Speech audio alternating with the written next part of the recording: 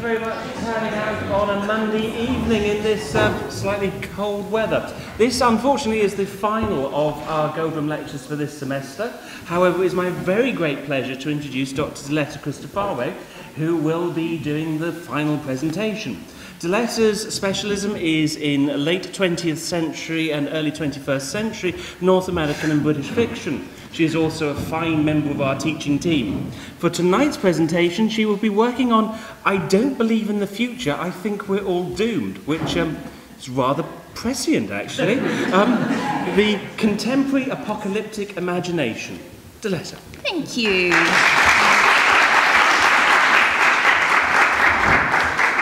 Thank you very much, and it's great to see so many people here. It might be, as I was kind of saying, the current political climate that might be influencing this present. But anyway, so politics aside, one of the starting points of this lecture is that ours is a culture which is very, very much obsessed with the apocalypse, so that the apocalyptic imagination is thriving in this historical, social, and obviously political conjuncture. So what I will do in this lecture is to explore the contemporary apocalyptic imagination with a focus on post-apocalyptic novels. And so I want to start by thinking about the quotation, which is on the slide. This is not me, but it's Douglas Coupland, who is a contemporary Canadian novelist. And this quotation comes from a novel, J-Pod, which is actually not about the apocalypse at all. So it's a novel about a team of video game programmers whose name all begin with the letter J.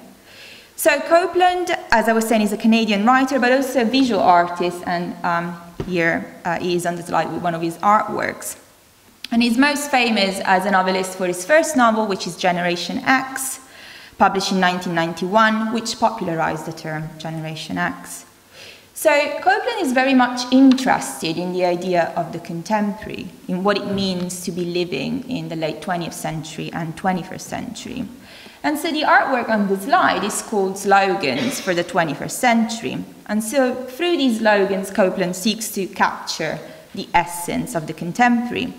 And this is an essence which is very much intertwined with the apocalypse. So slogans like iPhones and Muji clothing won't protect you from what's coming. World War III seems so far away as to make it weirdly inevitable. Or if sentence emerges, don't expect it to like us very much. So all these slogans have this ominous apocalyptic quality that reflects the pronouncement in J-Pod that we are all doomed. So what the presence of this kind of quotation in a text like J-Pod, so a text which is not concerned with the apocalypse at all, frames is that this lack of belief in the future is widespread. So the apocalypse is all around us. It's all around us in novels, which I will discuss in the rest of this lecture, but it's around us in movies as well. And so some examples on the slide. In video games, but also in ads. Oops, there you go. Dramatic effect. And in the news as well. But what exactly is the apocalypse? What do we mean with this notion, and what is its history? So, apocalypse in popular parlance means an unprecedented catastrophe of devastating proportions and consequences, so much so that when we think of an apocalyptic or post-apocalyptic movie or novel, we think of a narrative which deals with the end of the world as we know it and the aftermath of such a catastrophic event. But catastrophe, end of the world, these are not the etymological meanings of apocalypse. Apocalypse comes from the Greek apokalyptein and etymologically means revelation. And you may recall at this point that the most fundamental Christian apocalyptic text is the Apocalypse of John, which is also known as the Book of Revelation. And indeed there is a tension, a fundamental difference between the traditional apocalyptic paradigm and its contemporary articulations, such as the one I went through a few moments ago. So when we speak of apocalypse now, we are referring to a dystopian event, something undesirable, frightening. But such a predominant dystopian undertone is not present in the etymological meaning of the term apocalypse and in traditional apocalyptic revelations. And we cannot truly understand the contemporary apocalyptic imagination, the relevance of this trope to contemporary society, if not as being in profound contrast with the traditional sense of apocalypse. And indeed, I will ultimately argue that contemporary post-apocalyptic narratives are a critique of the traditional apocalyptic paradigm and its conception of time. But so before discussing this idea and the contemporary apocalyptic imagination more broadly, I will briefly examine the traditional apocalyptic paradigm in its religious articulations. So the painting on the slide shows John, the author of the book of Revelation, receiving his revelation from an angel on the island of Patmos. And what is revealed to John? Well, first of all, catastrophes and the end of the world are revealed, which is why from Revelation the term apocalypse comes now to take on its contemporary meaning of catastrophe. So on the slide you can see a pictorial representation of an episode of the book of Revelation, the four horsemen of the apocalypse. And these horsemen are usually interpreted as representing war, famine, death, conquest, which together with a series of other disasters bring about the end of the material world. But more fundamentally, religious apocalyptic texts reveal a transcendent new utopian beginning, which in the book of Revelation is the divine kingdom of the New Jerusalem on the slide. So you can see John receiving this revelation of the heavenly city of the New Jerusalem. And it is this, the revelation of a better world, rather than catastrophic events, which is the very core of traditional apocalyptic narratives. So traditional apocalyptic writings flourish at times of crisis as comforting narratives, strange as that might sound to our contemporary ears. The book of Revelation, for instance, was written during the persecutions of Christians in the 1st century AD, and the revelation of the imminent advent of the New Jerusalem was supposed to comfort the persecuted believers, as it disclosed that God had a plan for humankind and that in the end everything would be made right. So traditional apocalyptic narratives are means by which to understand the world and one's place in it. These narratives create an organizing principle imposed on an overwhelming, seemingly disordered universe.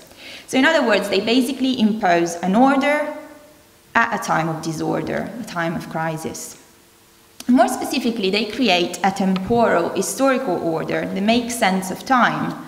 So these narratives reveal that the whole course of human history is tending towards a final resolution, an end, which will make sense of everything that happened before, including the crisis in which these texts are written.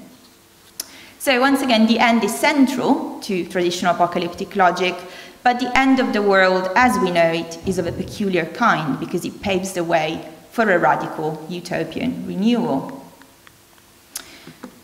So as Samora points out, while it is true that an acute sense of temporal disruption and disequilibrium is the source of and is always integral to apocalyptic thinking and narration, so is the conviction that historical crisis will have the cleansing effect of radical renewal.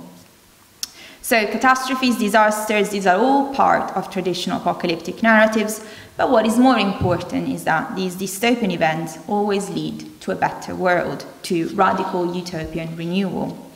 So the end of the world is not really the end of the world, but a new beginning.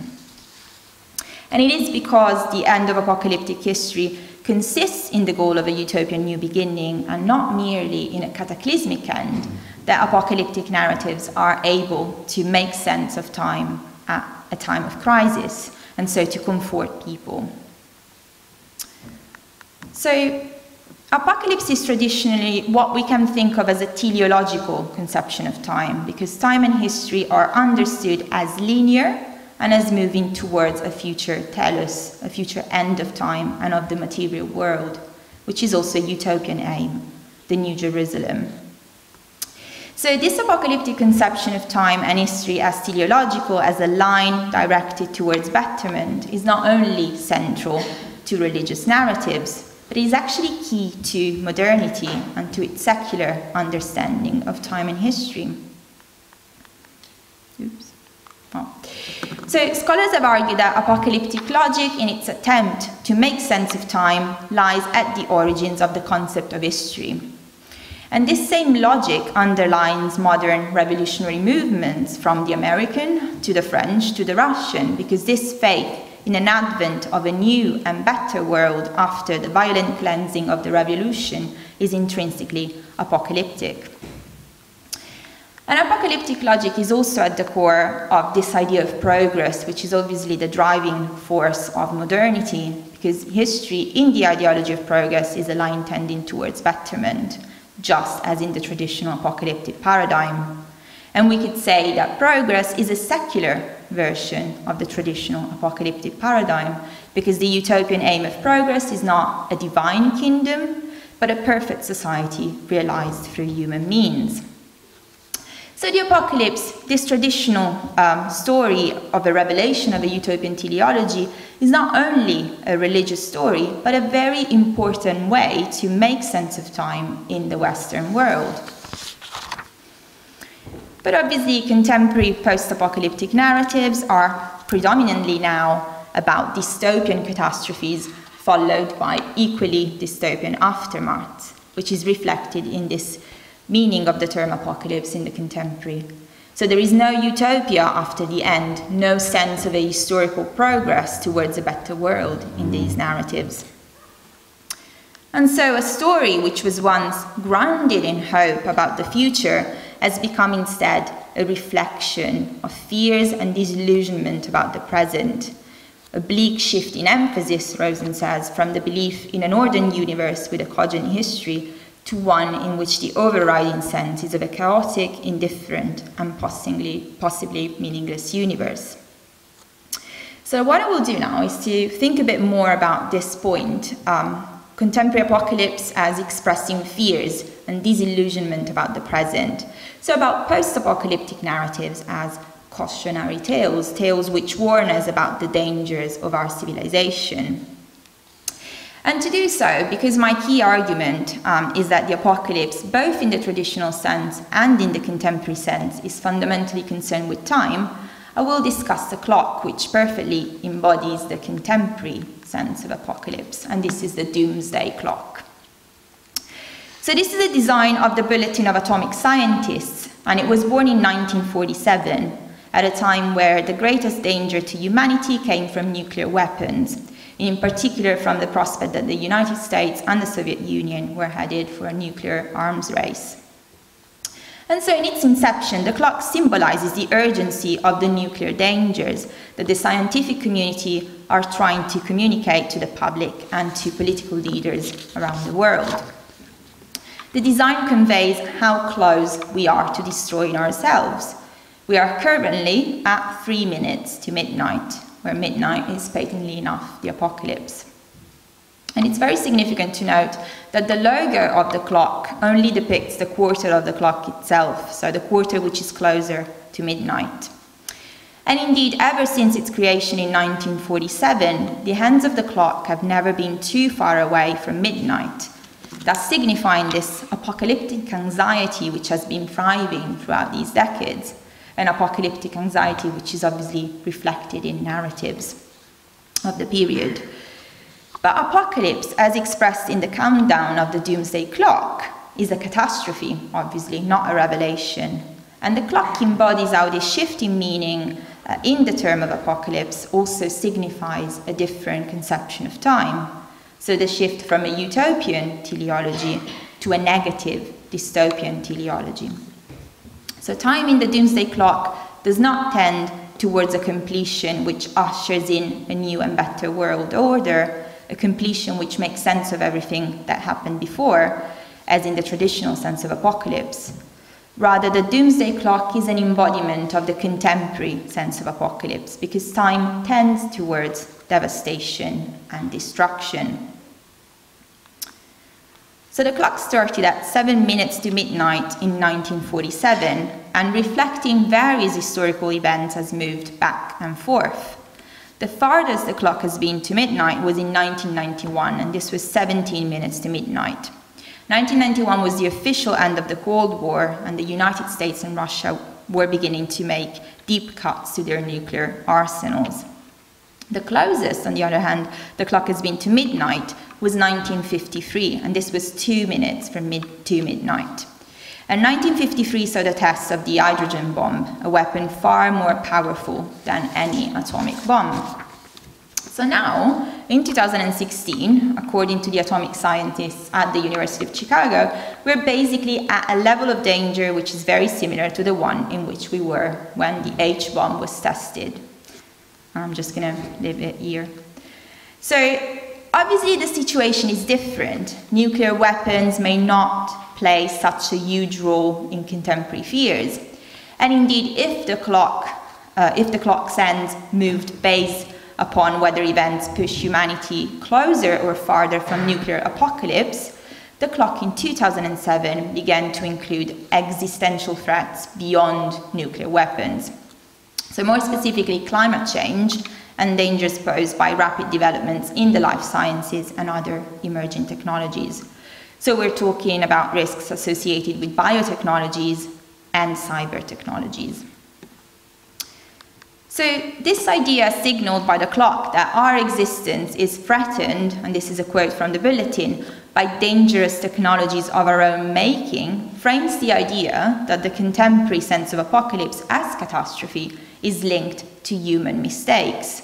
So the apocalyptic catastrophe in the contemporary popular imagination is something humankind brings on itself, as the stickman on the slide does.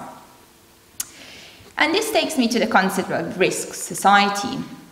So Ulrich Beck defines contemporary society as a risk society in the sense that it is increasingly occupied with debating, preventing, and managing risks that it itself has produced. And we're talking about global warming, environmental degradation, reactor meltdowns, nuclear proliferation, pandemics, economic crisis, terrorism, so a never-growing list of contemporary risks. And the idea of risk society theorists is that basically modernity has produced these risks. So society, humankind, has produced these risks as part of the process of modernization. So once again, we are the stickman on the slide who moves the ends of the doomsday clock forward. And so the doomsday clock can be seen as embodying the preoccupation with the dangers of the contemporary risk society. So what about contemporary post-apocalyptic fiction? How does it come into this? So if we consider that apocalyptic writings, ever since their religious origins, flourish at times of crisis, and that the present has been qualified as an unprecedented moment of risk, as a risk society, we could conceive contemporary post-apocalyptic fiction as the product of a risk society. So we could think of these fictions as reflecting the fears and anxieties derived from the escalation of risks, and as one of the strategies that this society deploys to anticipate possible catastrophes, to visualize them, to make them tangible, and so to better manage these risks. So we can think of contemporary post-apocalyptic fictions as serving a didactic function, as cautionary tales. So I think that this strategy, which I'm going to use in a moment, is quite productive, but there is also a problem with it, and I will return to this problem later in the talk. But for now, I will use the risks taken into account by the doomsday clock as a sort of guide to explore the contemporary apocalyptic imagination. So, as the British novelist Will Self puts it, each generation gets the end of the world anxiety it deserves. He used to be transcendental, then it became elemental, and now it's environmental. So if we think back to the doomsday clock, which started as a warning against nuclear weapons, post-apocalyptic texts of the time reflected this anxiety. So nuclear post-apocalyptic texts flourished throughout the Cold War. So the passage quoted on the slide comes from Will Self's introduction to one of the best post-apocalyptic texts of the Cold War era, Ridley Walker by American author Russell Oben, published in 1980. So the novel is set about 2 millennia after a major nuclear war completely destroys civilization. And in the narrative, humankind is thus back to the Iron Age. So the most fascinating feature of the novel is that Aubin uses a post-apocalyptic language throughout the story, a post-apocalyptic English. Aubin realizes that with the collapse of civilization, inevitably comes the collapse of language, something which is reflected in Self's own post-apocalyptic novel, The Book of Dave, published in 2006, which also deploys a post-apocalyptic English. And once again, to go back to the fears embodied by the Doomsday Clock and to use them as a guide to the contemporary apocalyptic imagination, I discussed how the clock in 2007 started taking into account environmental dangers. And indeed, the Book of Dave depicts a post-apocalyptic world which is the result of current environmental concerns.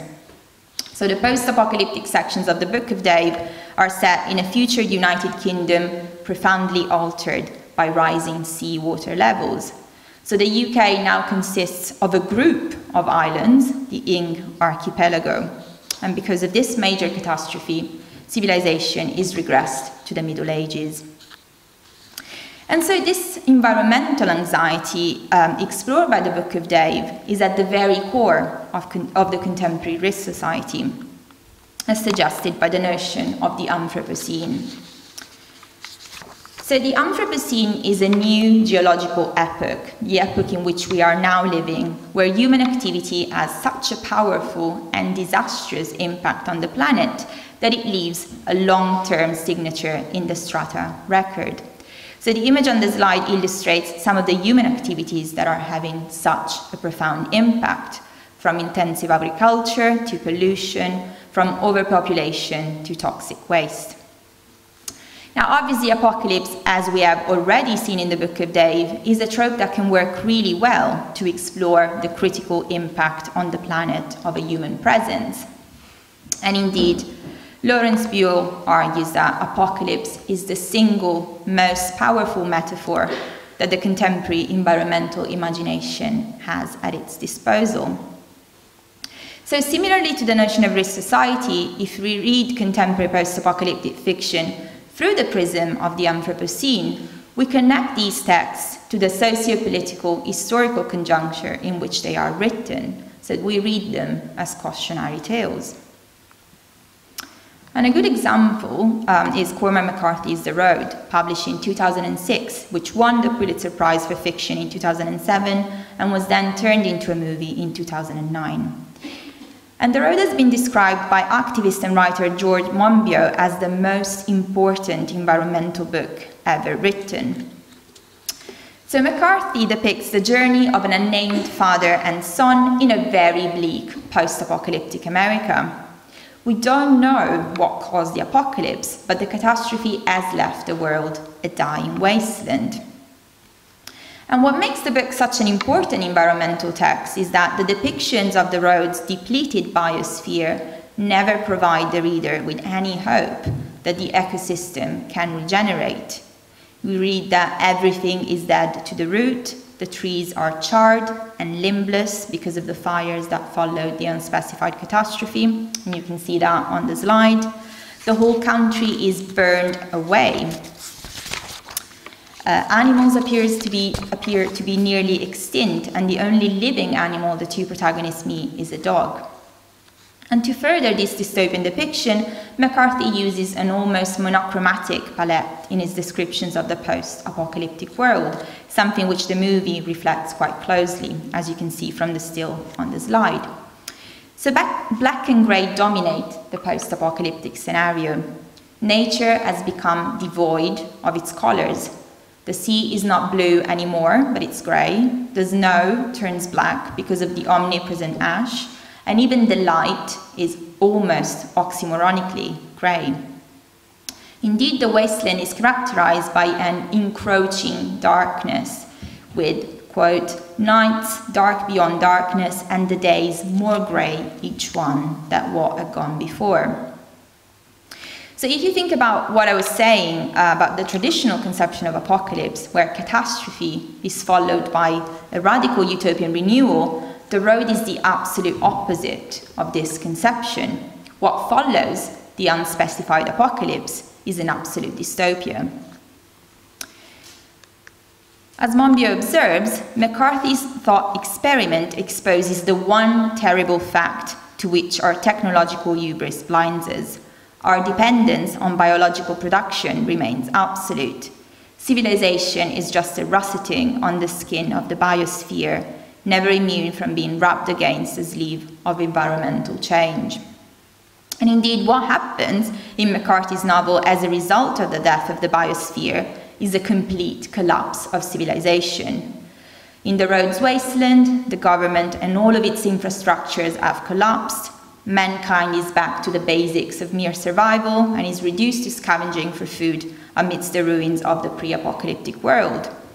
The only sustenance available are the remains of our world, so canned food, for instance, and some people, the bad guys on the slide, even resort to cannibalism.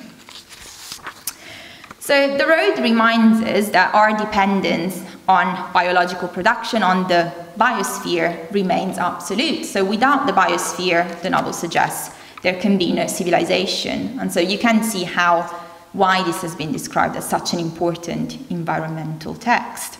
So we can interpret it as a cautionary tale in relation to current environmental concerns and the Anthropocene. But to go back to the Doomsday Clock, so our guide in the exploration of the contemporary apocalyptic imagination, I mentioned how in 2007, in addition to environmental risks, the clock began to take into account the risks associated with biotechnologies. So Margaret Atwood's trilogy, Oryx and Crake, The Year of the Flood, and Mad Adam, published between 2003 and 2013, explores both our current concerns about the environment as well as developments in the life sciences. So the trilogy revolves around a human-developed global epidemic which almost annihilates mankind. But even before this apocalyptic event takes place, climate change has already made some areas of the USA where the novel is set uninhabitable. The central subject of the trilogy is the abuse of technology. So Atwood, a Canadian author, sees the present as approaching an apocalyptic ending precisely because of the role technology plays in our society. So on the one hand, voicing environmental concerns, the novel makes clear that unrestrained exploitation of resources and pollution have led to global warming. So entire areas of the planet have been swept away by floods and other catastrophes. Climate change has, of course, also worsened the inequalities between the global north and south and has caused the extinction of several animal species. But on the other hand, it is a scientist that actually engineers the deadly virus. Craig, this is the name of the scientist, recognizes the environmental problems mankind faces, but he chooses to solve them in quite a radical way. So he engineers a plague which should completely destroy humankind and builds our post-human replacement, the Quakers. And obviously the name Quakers, from the name of the scientist, indicates the trope of the megalomaniac scientist who is playing God. So the post-human Quakers are genetically programmed by Craig so as to never fall into the mistakes that have led humans to the environmental crisis. The Quakers are vegetarian, their reproduction is genetically regulated, they die young so as to prevent overpopulation, they produce little waste and they actually even re-eat their own feces. They lack neurocomplexes for hierarchy, thus eliminating violence and war, and they cannot recognize skin color, so that racism cannot exist. And besides the Quakers, the novels are full of depictions of various other genetically modified beings. So the pre-apocalyptic world of the trilogy is the reign of gene splicing, where everything is altered and alterable through the process of hybridization. And this is reflected on the images on the covers. So on the Mad Adams cover, you can see the pigoons, pigs that contain human organs, and on the Year of the Floods cover, the mohair sheep, which grow colorful hair, which are then used by women as wigs. But Atwood is also warning us against the rising power of corporations. In the scenarios she depicts, panoptic corporations rule the world and scientific elites are virtually without any control. As long as they present their research as lucrative, as Craig does, the corporations give them free hand. Craig indeed lies on the true nature of the pill responsible for spreading the deadly virus. The pills were presented as being sexually enhancing, youth prolonging, and as offering protections against STDs. So obviously something which was going to be a huge success in terms of sales. And similar concerns about the environment and the rising power of corporations are expressed in The Stone Gods by British author Jeanette Winterson, published in 2007. So as Winterson explains on her website, she believes our time to be an apocalyptic time. As she writes, either we face our environmental challenges now, or many of us will perish, and much of what we cherish in our civilization will be destroyed. She thus conceives of her book as a prompt to do something about this situation, since, she writes, I am sure that change of any kind starts in the self, not in the state. And I am sure that when we challenge ourselves imaginatively, we then use that challenge in our lives. So The Stone Gods consists of 4 different narrative strands, all set in worlds going through apocalyptic times. So the first section is set in a futuristic civilization on Orbis, a dying planet which appears to have found its chance for a new beginning in Planet Blue. The second section takes place in the 18th century on Easter Island, at a time when the very last tree is destroyed, so once again a time of environmental crisis. And the third and fourth strands both develop in Tech City, run by Moore Corporation in a very near future after a nuclear war. And Moore Corporation plays quite an important part in enhancing the dystopian atmosphere of this very complex plot. So, for instance, it turns out that Moore's plan is to leave the poor to die on the soon-to-be uninhabitable Orbis and to transport to Planet Blue only those who can afford it, creating an elitist corporate state on the new planet. And obviously the name of the corporation itself is significant, Moore. It denotes an unquenchable consumerist desire for more, a desire which has obviously led Orbis to the environmental collapse. So Moore, the corporation, ironically leads to decline and less, and risks effacing the very possibility of a future for mankind. But as I was saying, I believe that there's a problem with reading these novels simply as reflecting the conjuncture in which they are written, as reflecting current anxieties framed by the concepts of risk society and the Anthropocene. Of course, the context in which these texts are written play a role, as the quotation on the slide from Janet Winterson exemplifies. But these accounts that link these texts solely to their context tend to ignore the history of the apocalyptic paradigm, which is the history that I traced at the beginning of this talk.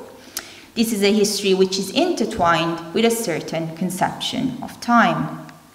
Time is teleological, time as linear, as directed towards betterment, towards utopia. And so in the final part of this talk, I will give you my own argument about what is at stake in the contemporary apocalyptic imagination. So I mentioned many times throughout the talk how there is a profound contrast between the contemporary and the traditional sense of apocalypse. Traditional apocalyptic writings flourish at times of crisis to make sense of the crisis through the revelation of a future utopia. But this is exactly what is not happening in the contemporary. Ours is a time of crisis, but the apocalyptic texts that we get do not make sense of this time through the revelation of a future utopia. Rather, these are dystopian texts. And so I believe that contemporary post-apocalyptic narratives are a critique of the traditional apocalyptic paradigm and its conception of time and history. These fictions expose the apocalyptic conception of time, which, as I have discussed, is not just a religious story, but is also a story which is at the very core of the Western understanding of time. Well, this understanding is exposed as just a narrative. And in particular, these narratives critique the ideology of progress, not simply in the sense that they make us aware of the risks of progress, but rather in the sense that they really challenge the foundations of this ideology in traditional apocalyptic logic. So you might remember that I mentioned how in Ridley Walker, this typical text of the Cold War, after the nuclear holocaust, society is back to the Iron Age. And the same goes for the more recent The Book of Dave, where society, after the disastrous consequences of global warming, is back to the Middle Ages. So this return to a past stage of human civilization after the apocalyptic catastrophe is a trope of post-apocalyptic fiction. And we can think about it as a temporal inversion, so literally the future is a return to the past. And we find temporal inversion in The Road, for instance, with the reversion to savagery and the cannibalism of the bad guys. But we also find the same trope in The Stone Gods, although the novel takes a more ironical approach to it. Because of progress, human beings are literally regressing in the world of the Stone Gods. Their brains are shrinking because, Winterson writes, people have no need for brains in the corporate world of Orbis, where everything is geared towards consumption. So through their dystopian post-apocalyptic scenarios and through this trope of temporal inversion, these narratives subvert this ideology of progress and its conception of time as a line tending towards betterment. But The Stone Gods also frames another important aspect of this critique of the apocalyptic conception of time in contemporary post-apocalyptic fiction. Rather than representing a linear history in the novel's 4 different strands, Winterson represents a cyclical history, where human beings keep repeating the same mistakes, colonizing and devastating planet after planet. So the quotation on the slide refers to Planet Blue, which is presented originally as the chance to begin in a new world after Orbis's environmental crisis, but which is really no such thing. It is just, Winterson writes, a memory of a new world, with the universe being a memory of human mistakes. Indeed, it is later revealed to the reader that Planet Blue is Earth. So Orbis, which is the planet in which the novel opens and which seems to be this great futuristic society, is actually the planet humankind colonizes and destroys before Earth. And obviously, given current concerns regarding climate change in the reader's world, it is clear that Winterson's suggestion is that Earth, so Planet Blue in the world of the novel, is headed towards the same cataclysmic end as Orbis and many other planets before it. So this cyclical history challenges once again this idea of history as a line, as a teleological line tending towards betterment, which is so central to apocalyptic logic. And the same goes for another interesting text, which is Cloud Atlas by British novelist David Mitchell, published in 2004 and then turned into a movie by the Wachowskis in 2012. So the novel is once again quite complex. It's divided into 6 narrative strands set in different times, from the 19th century to a distant post-apocalyptic future. And the peculiarity of Cloud Atlas is that all these stories, with the exception of the 6th, which is situated in the middle, the post-apocalyptic narrative, are interrupted in order to give way to the following one, and are then resumed in reverse order in the second half of the book. So the book opens and closes with the same narrative, but then these narratives are continuously interrupted. And the book itself theorizes this narrative structure as a different model of time from the teleological linear conception of apocalyptic logic. So rather than as an arrow, which is a teleological image because arrows are directed towards a target, in Cloud Atlas time is described as a boomerang or as a matryoshka. And the already discussed The Book of Dave also complicates the apocalyptic temporal linearity by alternating between what is more or less the present and the post-apocalyptic Ing archipelago. And so it is on this novel that I would like to conclude the lecture, because it perfectly exemplifies this subversion of the traditional apocalyptic paradigm that I posit underlines post-apocalyptic fiction. So the subtitle of the novel is A Revelation of the Recent Past and the Distant Future. And this subtitle, A Revelation, unmistakably assigns The Book of Dave to the genre of apocalyptic writings, but with a parodic intent. Because Self's novel tells the story of a cab driver in present-day London, Dave Rudman, who after the divorce from his wife has a nervous breakdown, writes a book to his estranged son and buries it in Hampstead. And this book contains Dave's revelation, but obviously it's a revelation that is the result of the cab driver's breakdown. So Dave's revelatory book consists in the knowledge of the City of London, so basically a map of London, and an allegedly divine law which structures life in order to minimize women's power over children and hence over men. But centuries later, after global warming and the consequent rise in seawater levels have inundated most of Britain, Dave's book is found and is mistaken for a sacred text. So Self's parodic critique is directed at showing how the apocalyptic construction of history often ends up legitimizing those in power. Dave's crazed revelation of a future society based on his law is exploited by the post-apocalyptic priestly hierarchy to justify its extremely oppressive power, especially over women. So apocalyptic logic, which traditionally was born to create order at a time of disorder through utopian revelations, which traditionally is about comforting people, now ends up sustaining and legitimizing in Self's parody a profoundly dystopian society. And so perfectly embodying the critical tension between the traditional and the contemporary apocalyptic imagination, apocalyptic logic is exposed in the Book of Dave as a narrative particularly congenial for modern psychotic nightmare. Thank you.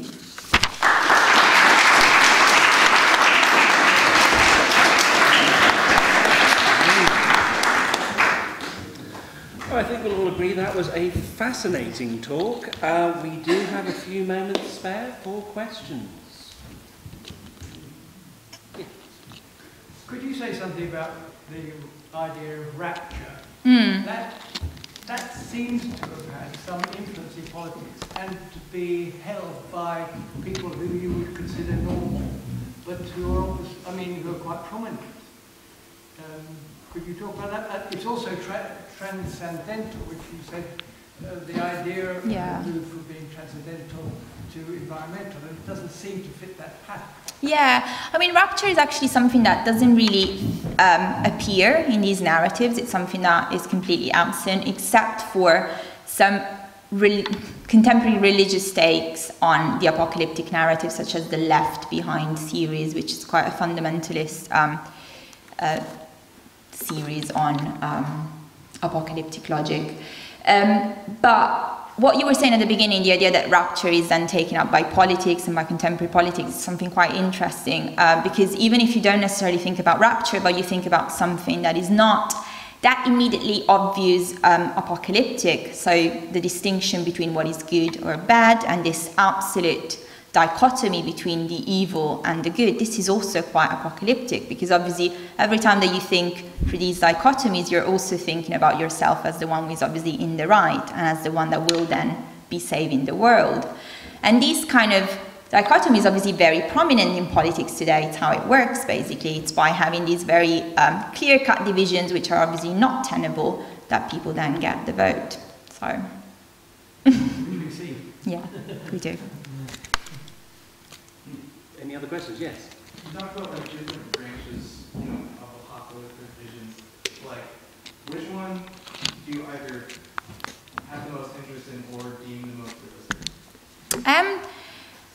As you might have guessed by my two final texts, so both Cloud Atlas and Winters and the Stone Gods, I find very interesting these apocalyptic narratives that play a lot with narrative structure. So I'm very interested in complex plots.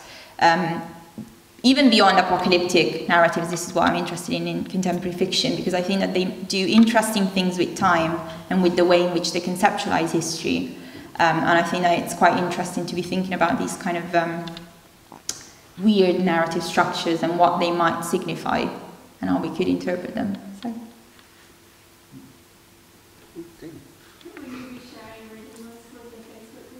Sorry, say that again? Of course, yeah, if you want to, absolutely, yeah, I'd be happy to, yeah. David. I was going to ask, is there any sort of national trends with these? Do British authors have different styles? Or No. does it very deliberately sort of try and disengage from that? Well, I mean, in some ways there is, in the sense that, for instance, if you think about the Book of Dave, is obviously very clearly set in London.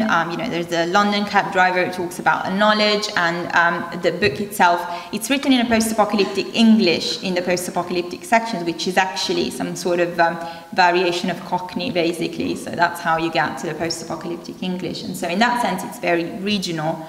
But in terms of concerns, no. Like, obviously, you know, the risks that I talked about are global risks. And so the way in which all these narratives approach these risks and the various apocalyptic scenarios are quite global. It's quite interesting that a lot of these texts are set in the US, even though the authors are not from the US or even from Canada. Many texts, like, for instance, Jim Crace's The Pest House, British novelist, is set in the US. Yeah, all the students are laughing because, you know, you're the first ones that are going according to these texts. Yes, so there is definitely that kind of very American trend. Yeah. Just quickly, is there any particular reason why there would be this focus on the United States as opposed to any other particular region of the world? Yeah. Well, why would you look at the Americans and go... Well, part of the reasons, I think, is that apocalyptic logic is actually quite central to the development of the American nation. So if you think about the myth of the city upon a hill, that's basically the New Jerusalem, and it's kind of the founding myth of America. American exceptionalism and manifest destiny are both apocalyptic ideologies. So the nation has a very, very close connection to traditional apocalyptic logic. So if, as I argue, these texts are trying to subvert and critique that kind of logic, then obviously you set these texts in America. Yeah. I believe you had a question about it. Oh yes. I was wondering if you see authors using post-apocalyptic as kind of way to take on difficult, perhaps, political subjects. I guess I'm thinking of Orwell, like with 1984, could be read as just a critique of Stalinism, or you know. And do you see perhaps with big political shifts in the world, we won't go into detail, but do you see perhaps more of that kind of post-apocalyptic? Yeah, perhaps. I mean, it would be interesting to see what happens and what kind of obviously, like, totalitarian society are still explored in these novels. Like, it's not just Orwell, but obviously, as I was saying, the Book of Dave is a lot about a totalitarian society, although obviously a parodic one. But that doesn't mean that it's not scary. It's quite scary, actually, and it's being completely nonsensical. But yes, it would be interesting to see what kind of apocalyptic texts we get now. I mean, there was an article in the New York Times, I believe, that was talking about how literature might talk about the Trump phenomenon and whether there was already a Trump novel out there. So it would be interesting to see that. Yeah. Okay. Yes. Was there a particular age or maybe generation where apocalyptic went from meaning something that was a rebirth sort of and a coming of a new age, as versus just a total annihilation of everything else? Yeah. I mean, so if you think about Romanticism, for instance, which we've talked about in class, there was a lot of traditional kind of apocalyptic imagery. So there was still Blake, for instance, who once again we discussed in class, had this traditional understanding of apocalypse in many ways. Then as you move on, I mean, the kind of scholarly consensus is that obviously with World War II especially, and obviously the Holocaust and various other concentration camps, that kind of narrative of the Western world as bringing about rebirth and regeneration is not tenable anymore, and so these texts begin to get darker and darker. Yeah. With contemporary fiction, do you see a difference in adult novels versus young adult? Because so when I think of a dystopian, I think of Hunger Games. Or so I do you know. think that there's parallels between the two, or reasons why the two would be so different? but are they really different though? In the sense that, you know, they are still quite dark. Obviously you get the positive hero or heroine, but that doesn't necessarily mean that the world itself is about a rebirth. So as long as you have this kind of very dystopian core, then I don't really see that many differences.